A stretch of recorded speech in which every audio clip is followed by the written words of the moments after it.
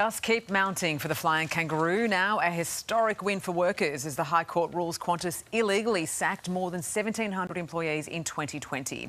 One of them, Damien Pollard, worked for the company for more than 15 years before his job was unlawfully outsourced. He joins us live now from Canberra. Thanks so much for your time, Damien. I mean, this was Australia's largest case of illegal sackings. After 3 lengthy years of fighting, you finally got justice.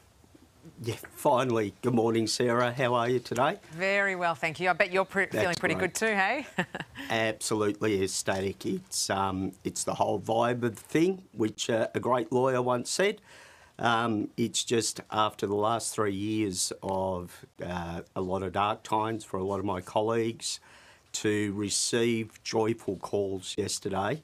It was just an amazing experience, and talking about it now, I think you can hear in my voice, just still brings a lot of emotions. Yeah, we absolutely can. I mean, the smiles on everyone's face yesterday was just incredible. Why is it so emotional for you?